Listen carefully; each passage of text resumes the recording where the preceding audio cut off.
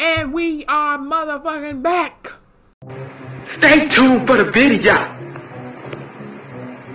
What's going on, YouTube? Happy Hollow the fuck Ween, okay?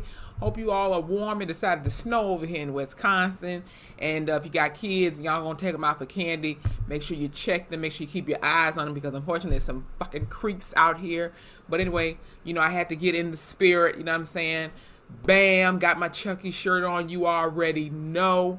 Boo! But with that being said, let's go ahead and get into this American Horror Story review. I'm sorry I missed you guys last week, but I'm back. American Horror Story 1984, Season 9, Episode 7, The Lady in White. Woo.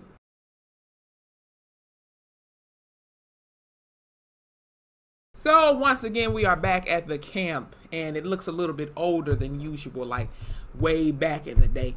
And we see old girl Misty. Okay, she done had another life, being like a lunch lady, cleaning lady for all these kids at this camp. And come to find out, she got two kids, Benjamin and Bobby. Now we all know Benjamin, soon to be Mr. Jingle Jangles, but before this he was, you know, young, and he had a little brother.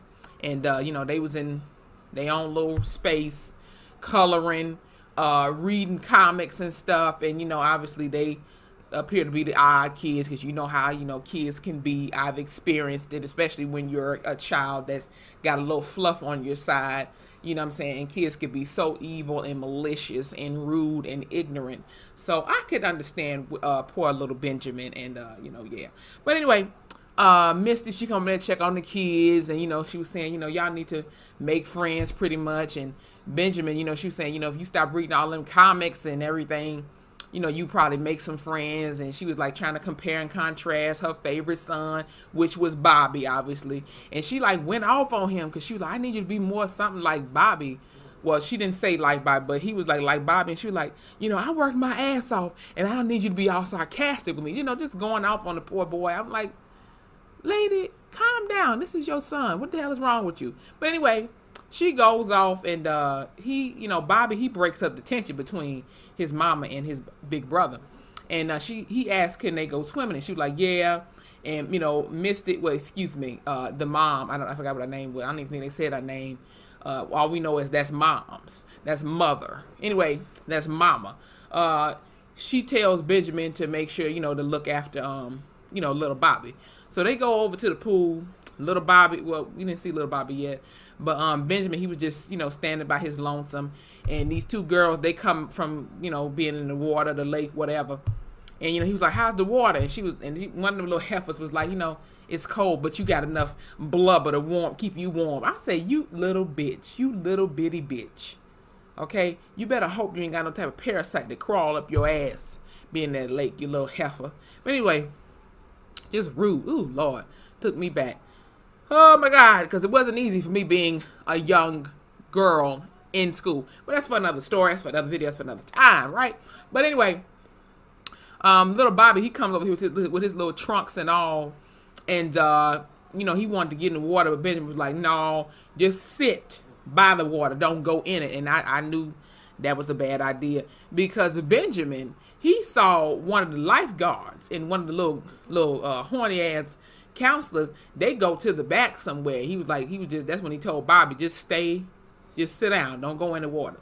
So Bobby sits down for the time being, and Benjamin, he sneaks off to be like this bit of a creep and watching the lifeguard and the little counselor girl, you know, get into what they were doing, right? And where was I at? So Bobby, he decides to go in the water. And when Benjamin, when he gets back, Bobby has disappeared. And I'm like, oh, shit. So Bobby, however, he pops up out the water. He was just playing games and stuff, you know, some Summer Walker type shit. And all of a sudden, these men, they decide to get on this little boat, and they start up the little motor, the little engine, the little brr, brr, and all of a sudden, I guess Bobby, he didn't realize that he was swimming to the boat, or however it happened. Or they was starting to move, and Benjamin was like, hey, hey, hey, hey, hey, hey, hey, hey, hey, hey. And all of a sudden you hear like, I said, damn it, Bobby is the fuck dead. And so they get him out the water, you know what I'm saying? They got him covered up so nobody see all that, you know what I'm saying? And here come Mama, you know, Mama Misty in another life. And, you know, she was like, what happened? What did you do? You know, that whole what did you do? Blaming, you know, the child and all that. And Benjamin was like, I'm sorry, you know, it was an accident. And then, you know, the lifeguard, he comes out of the woods after, you know, yeah. And she was like, you know, where the hell was you at? You know, this is your fault. You killed him. Everybody guilty. Everybody guilty. All y'all is guilty for killing my son. And so she does this dramatic scene, and, you know, she's blaming Benjamin again, and she turns to Bobby, and Bobby is dead to the bed, well, dead to the little pavement and everything. And it was just a little sad, crazy scene. And then we get to the dope ass intro. I just love the intro. I love the little 80s remix to it. Awesome. So anyway, we get to Brooke and Donna, because if you remember from last week's episode, Donna saved Brooke from dying from the little lethal injection shit. And she was like, welcome back to life or something like that, or welcome back from the dead, something like that she said. And then she took him to this hotel room, and pretty much, you know, she looked after Brooke, you know. She, you know, gave her a little warm towel to, you know, cool herself down, you know, because I'm pretty sure all that medicine got throwing up and shit, just blah, blah, blah, everywhere, right? And then after a while, after a couple of days and nights and shit, you know, dealing with Brooke, you know, hallucinating a little bit, you know, going a little crazy, and that's why she wound down. She come back up in the room with some food, and was basically telling Brooke, you know, she got this new identity, she can get this new passport, she can start a new life and forget her old one because everybody thinks she dead anyway. And then Brooke manages to, like, reverse the whole thing and had this needle and was finna stab Donna or whatever she had in her hand. And she was like, why are you doing this? And Donna was like, you know, I want to make things right. And, you know, Brooke was like, man, child, please. And Donna was like, look, let's just say there are some things waiting for us when we die. And I was like, oh, really? And Brooke lets her go eventually. And she was like, you should have just let me die. And Brooke sees this little newspaper on the little nightstand, actually. And you know, she sees the event that's going down at Camp Redwood that Margaret and her people got set up and stuff for the weekend or whatever. And she was like, you know, she was asked Donna, you know, you knew about this? And she was like, look, I can explain. But anyway, Brooke was basically saying, you know, she want to go back there and she want to watch Margaret die. And, you know, Donna was like, listen, it's not even worth it. You know what I'm saying? You've been through enough. Just let it go. Just start over. You just start over. Start over and start a new life. And Brooke was like, man, hell no. She literally named the amount of days she spent in prison. She said, I spent 1,825 days in that hell the fuck hole. Like, she said she literally counted the damn days. That's a lot of damn days. And that's a lot of damn counting. And Donna, all she could do was, like, look in silence and, you know, just listen to this woman. And, you know, Brooke was like, look, I'm going back to Camp Redwood, and this bitch is gonna die. And I'm hoping they get Margaret old, lying, conniving ass, too. Somebody gotta get her. Boom. But anyway, to get her mind off that, Donna, they go to a skating rink.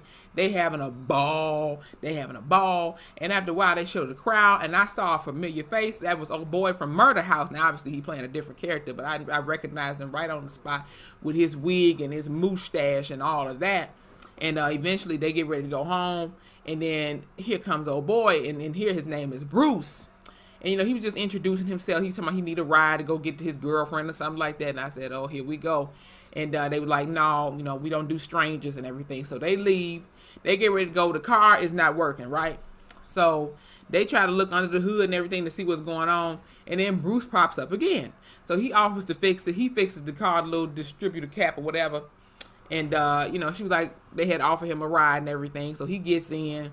They on the highway. He telling this story about, you know, the whole car with no headlights on, and if you flash them, you're dead, you know, because that's a real thing from when I heard like that. And I heard they do it gang initiations and shit with that.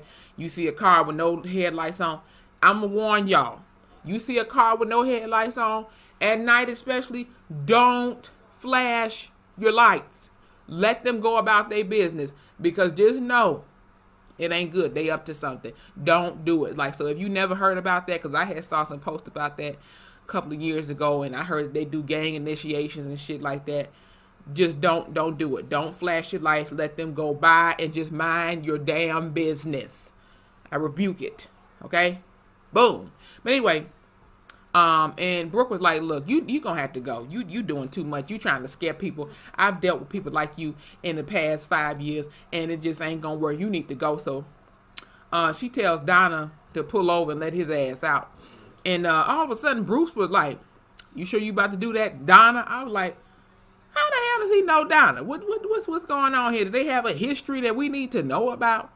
And before you know it, a police car shows up, and they was like, oh hell. And he gets out, and he was like, is everything okay? And Donna had told, the officer about old boy in the back. He's like, we just met him, and he was trying to make, get us to give him a ride.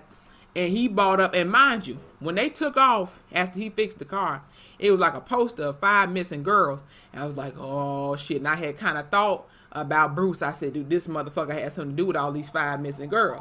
Who the hell is that calling while I'm making a damn video?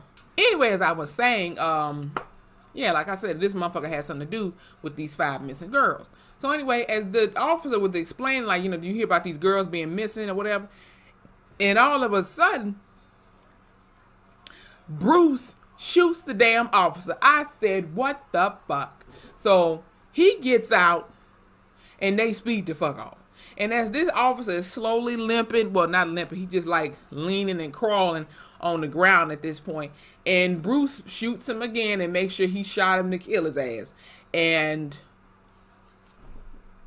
that was a wrap for the officer. So we back in the woods again, and we got little chubby Jingle Jangles, the one that was along with them other 2 idiots that was like playing along as Mr. Jingle Jangles on the, the night of the whole murder thing with Jingle Jangles. And he trying to take a piss. And here come the real Jingle Jangles, Benjamin. And he was like, I met you before. You know what I'm saying? Why you still got that damn suit on? And here come the 2 other fools. They come pin him down. They about to kill him. Jingle Jangles. He told them, Montana said no killing to the festival. I said, oh, so y'all just finna kill people just to kill him. You old crazy ass people. So anyway, they took him. They tied him up, and they brought him back to the rest of the crew. Xavier's there, Montana, Ray, Chet, everybody else that done died at this camp. And basically, he was like, what is it like to be a ghost? And, Montana, she was just explaining like, oh, you got a little pain here and there. And then Xavier was talking about how they was all wandering around before they settled in at the camp. Because, I guess it's like pretty much a curse. You die at this camp, your ass is staying here. This is where your afterlife is going to be. And who brought it up? I think either Xavier or Chet. No, I think it was Chet. He brought up the lady in the white dress. And I'm like, who the hell is the lady in the white dress that haunts them and stuff? Chase after them, try to stab them, kill them, whatever, torture people. And lo and behold, the lady in the white dress is Benjamin's mother. Yes, the crazy woman, the crazy mama that was at the beginning of the episode, blaming everybody for her son's death, when your ass should have been the one watching your 2 children. So Benjamin went on to talk about how the whole massacre thing started with her, really. And we're going to see why. So, notes, everyone. I think he said it started in 1970 something, or 1970, it could have been that. And basically, after that day that she lost her son, Bobby, she went crazy. And we're going to see why. So we went back to a night at the cabin, or at the camp, shall I say. And Benjamin, he was asleep, so we thought. So he wakes up, and he noticed that, I guess, where his mother was sleeping, she wasn't there. And so obviously he was concerned. And so he was like, Ma, where you at? And he goes to the other cabin, and all of a sudden the damn lifeguard, he pops up out of nowhere, bloodied up and all. And then he looks up, and all them other counselors dead, bodied, finito, finished, gone, done. You know what I'm saying? Looked like somebody called up the dark, evil version of Thanos. Okay, in this bitch. Everybody dead. Everybody in blood.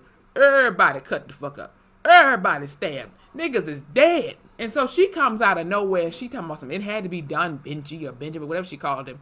And, she had the white dress on. His mama had the white dress on. Blood all on her damn hands and fist and dress and hair and skin and everything. And she was like, it's okay. It's all right. You know, it had to be done. And she was like, come here, give me a hug. While she holding this knife in her hand or whatever the fuck. And he was like, hell. Anyway, as I was saying, Benjamin was like, hell no, I'm not hugging you. And so she snaps out of nowhere and she like automatically blames him again. Like, you know, this is all your fault. You should have been watching him, whatever the fuck she was saying. And so she goes after him and then he stabbed, I think he falls or something. And she stabbed him in the leg. I was like, your own son, you crazy bitch. And so he gets up. Well, before he gets up, he kicked in the head before she could stab him again. And he runs out the cabin. And so she runs back after him. He turned around and then like he stabbed her. You know what I'm saying? He stabbed her and now she's dying and shit. She grabs his face. He's saying, I'm sorry. And I was like, at this point, that needed to be done because she was about to kill you. And I was like, that shit is crazy. You already lost one son. You don't need to kill the other one to like avenge the other one. Good night. So anyway, Benjamin went on to say, you know, but just like a curse at the cabin, but he needs to go see his mama. So Montana, she just volunteers Xavier, and then she go once again, because first she did it with Chet, and that's how he ended up dying. And then, you know, Xavier's like, damn bitch, why me? Why you can't take your ass and go, what the hell you scared of? So he takes him to the place where his mama was staying at. And, you know, Xavier's like, this is as far as I'm going. Go ahead and meet your moms and all that. So he goes in the room, and she's not in there at first. And he's just looking, it looked all dark and abandoned and whatnot. Looked real old and shit. And he looks at this little table or something, this little odd looking toy. And she turns around, he turns around and then there go mama. There goes mother, the lady in the white dress. So as he's talking to her, well, she's talking to him. She's still crazy. You know, she's like, oh, wow, you got so tall and you know, you still pathetic or whatever, you know, just talking down to him, you know, that same old crazy shit, blaming him once again for his younger brother's death. And I was like, here we go again. So she went on to tell her little life story about how, you know, what she's been doing for these past several years and lifetimes and decades of her being on this damn camp. And how she was saying how she was looking for Bobby, but she couldn't find him. She would just hear him like in fear or scared or something. And, she went on to basically say how, you know, she saw him that one day sitting when he was chilling with Margaret. And he basically went on to say, like, so what did you do to Margaret or something like that? Come to find out, she was the whole mastermind of the whole massacre at the camp and everything. And, you know, setting him up to be this crazy man. Because, you know, we all know Margaret, you know, killed all them damn counselors. And so, you know, once again, Benjamin talks about how, you know, he turned into this monster, something like that he said. He was like, you know, he was just all fucked up in the head, you know, on why she would do something like that. And, you know, she basically wanted to say, well, she basically told him the wrong son died that day. I said, you bitch. Went on to say, oh, you know, it should have been you. That whole type of stuff. You know, she one of them type of mamas. You know, maybe if your ass wasn't washing all them dishes and doing whatever the hell she was doing at that time, maybe your son wouldn't be in the damn lake in the first place. Okay? And maybe you should have told him, no, you can't go swimming. No. But no, what did you tell him? Oh, yeah, y'all can go swimming. You know what I'm saying? Benjamin, he made a mistake. He was a kid at the time. You ain't shit for blaming him for that. You're just wrong. And then not to mention you tried to kill your own damn son, your other son. You're wrong. You're wrong. You're wrong. And she went on to talk about some type of new evil or something being reborn or something like that, she said. And Benjamin had said Ramirez. And, you know, he went on to say that he's here to stop him.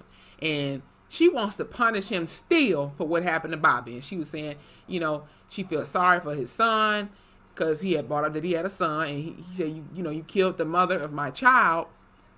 And she was like, he's better off dead. I said, you evil ass bitch. And he just looked all distraught and mentally fucked up because his mama ain't shit. His mama's crazy as hell. Even all them years later, and she just a damn ghost floating around in a white dress, but she is not pure or holy at all. So we get back to Donna and Brooke. They back on the road. They got stopped by a red light. It's a car in front of them, mind you. And all of a sudden, a police car crashes into the back of them. And who the hell was it? Bruce crazy ass. And then the guy in front of them, he gets out. He's like, what the hell's going on? Bruce manages to shoot old boy right in his little heart piece with a damn shotgun. I said, damn it, this is some bull ass shit right here. And they black the fuck out, obviously, and we go to commercial. So Brooke wakes up in the truck, A whole new truck with Bruce crazy ass. He got his shotgun right here on her chest piece and like low that like this just aiming right up to her head if she do something stupid.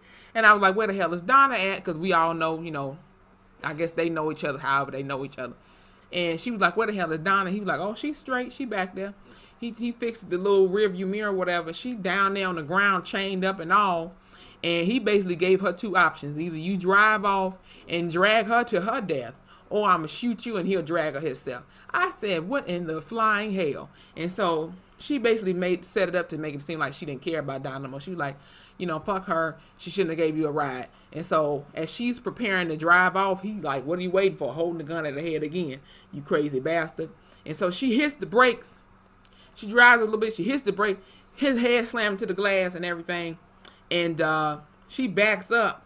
And then as he's getting out, she shoots him in the balls. And he's screaming and everything. Donna gets from under that damn car. And she about to choke his ass the fuck out with the damn chains. He had her chained up in like on some slavery type of shit. I said, bullshit here. And Brooke was like, Brooke, no. Brooke was like, Donna, wait, Donna, wait. And Donna like, hell no, I'm finna choke this motherfucker ass out. He can't get away with this shit. And Brooke was like, who said that? And all of a sudden, the three amigos show up. Margaret ass, the dude with the wig, I forgot his name, and Trevor. So they all talking about everything that's going on tonight, the event and all. And, you know, all of a sudden, Trevor looks across the road and sees Montana right before this big-ass tour bus shows up. And they go, what she called him? Cuckoo, Gaga, or something like that. I'm guessing that's supposed to be Billy Idol. I don't know. Somebody let me know in the comments.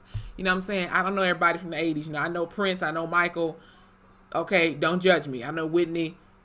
Don't judge me. But anyway, he shows up. She get all excited. And Trevor, you know, he goes into the woods. Because like I said, he saw Montana.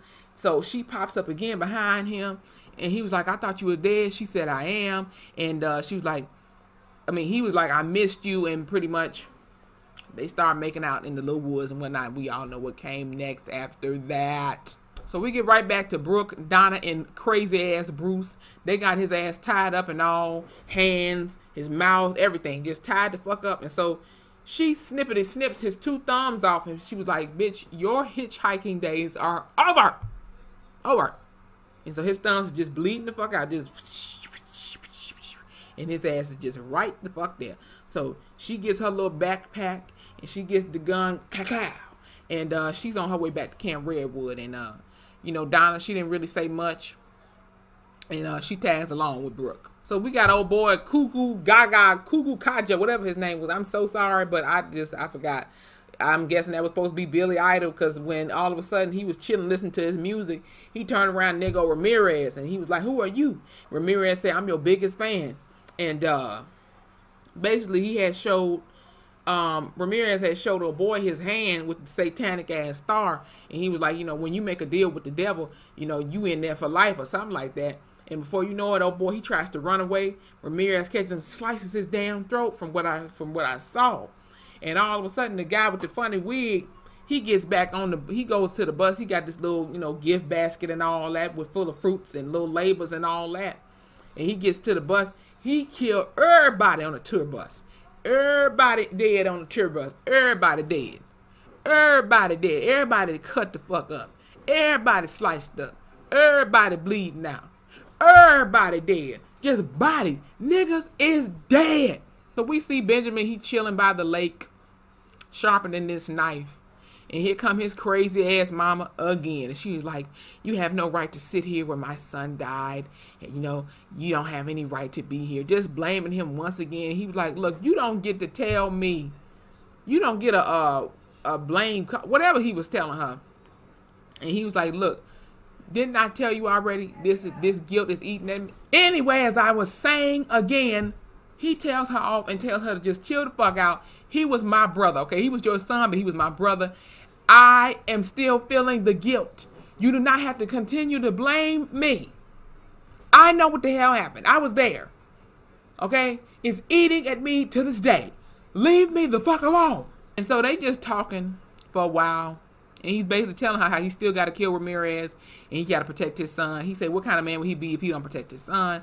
And she went on to say to him, If you die by the hands of Ramirez, he gonna make sure your ass don't get back at all. You just gonna rot in hell because you made a deal with the devil, right?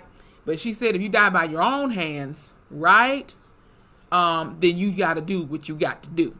So that means, I'm guessing, he got to make sure he body the fuck out of Ramirez. So we're going to see how that shit go next week. So eventually she gets up, as she was holding his little hand. She gets up, he turned around, she's gone. So he turns back to the lady. He's like basically telling his brother, I'm sorry. I know you're out there, and, you know, I'm not going to curse my son the way I cursed you. And he proceeds to stab himself. So Jingle Jangles dies once again. He pops back up again. He gets the knife, and he ready to body somebody. He ready to body somebody. And the episode ends. So yes, Mr. Jingle Jangles will be returning to Camp Redwood once again to body crazy ass Ramirez. His crazy motherfucking ass. But this was another good episode. I enjoyed the whole scene with Donna and Brooke getting their life roller skating. Now, I ain't been roller skating in years. Like, literally years. Years. It's been a minute since I've even seen a pair of skates, okay? Them brown-ass roller skates with the orange wheels. It's been a minute, y'all. I might teach myself how to roller skate again. Hopefully I don't fall and bust my ass. I mean, I'm gotten older now, so you know what I'm saying. But anyway, I enjoyed this episode. I can't wait to see how this is all going to play out. I'm hoping, okay?